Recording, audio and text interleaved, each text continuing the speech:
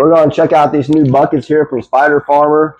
These came out in December of 24. This bucket here I already have built.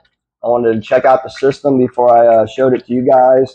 This one here we're going to build together. Everything on this table here came with the system.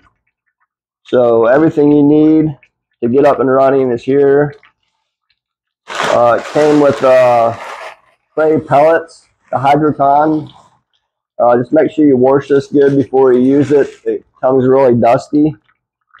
The pump, it's a four outlet pump, and it has a adjuster on here to adjust the pressure. Then we got the level kit, so you can see your water level. That will go in right here. And these two pieces here are part of your ring system for the watering, for when you have small plants. If you have a larger plant you're putting in here or clones, you shouldn't need these.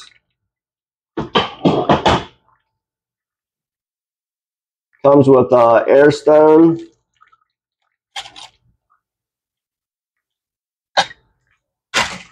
This is the first time using these kind of air stones. I normally use the 2x4 inch air stones.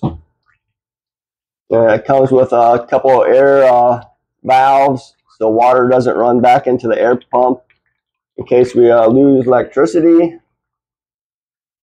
And it comes with air hose, which I cut into 4 sections since we need 4 pieces of it. First thing we're going to do is install this seal ring inside the bucket here.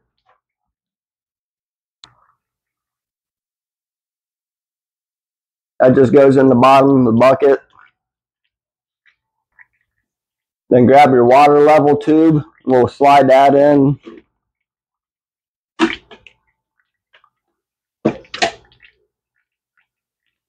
It's a nice tight fit so it won't leak. And there is a little thing on here for this to slide under, so it fits up inside there nicely.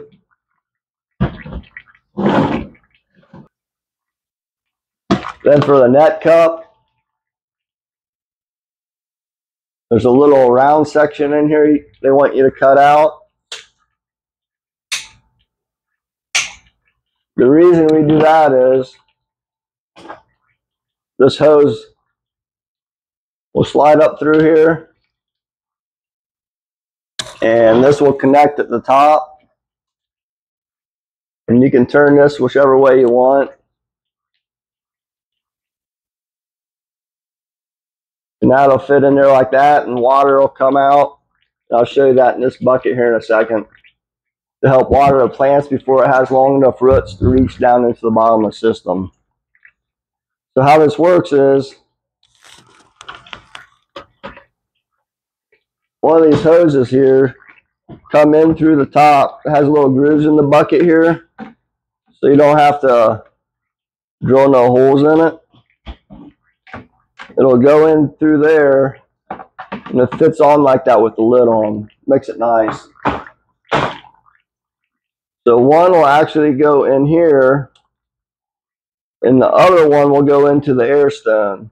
How that works is the air pressure going up the tube actually siphons the water from the bucket up through the tube, which I didn't expect that to work. I've never seen that before.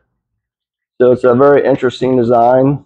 Next we put the lid on. It just snaps in place.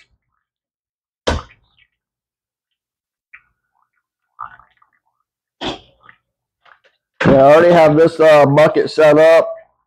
So the rest of this air tube is for this second bucket. So we'll make these air tubes equal length. That way we get equal pressure to everything. So we'll cut that in half here. And we'll run do the easy one first, the air stone. We'll just toss that in the bottom here.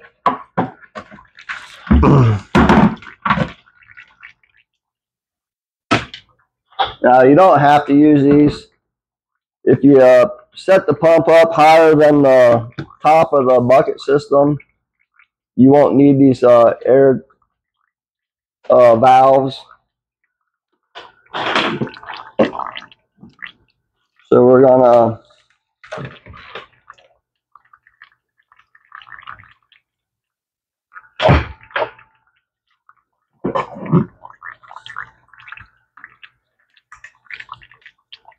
now to find out which way these go, you can look at them also, but the easier way, if you never looked at them before, is just try to blow air through them. That way you can't blow air. This way you can. So I'll tell you which way it needs to go.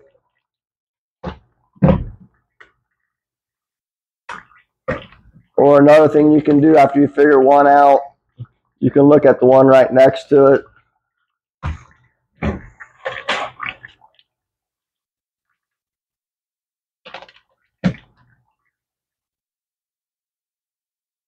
So that's how you do the one for the air.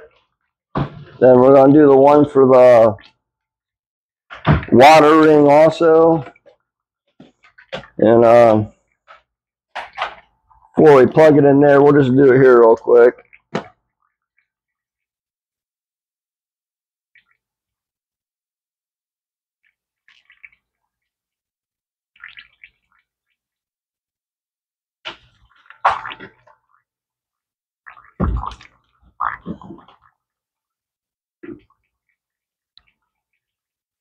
Then I just have to put that inside the bucket and connect it here.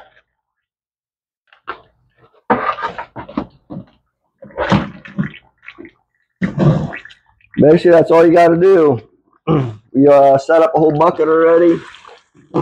Actually, I did forget something. There is a little air valve here we can install also. This goes in with the water ring, so you can turn down the rate that water is going in. So I just need to find out which hose it is.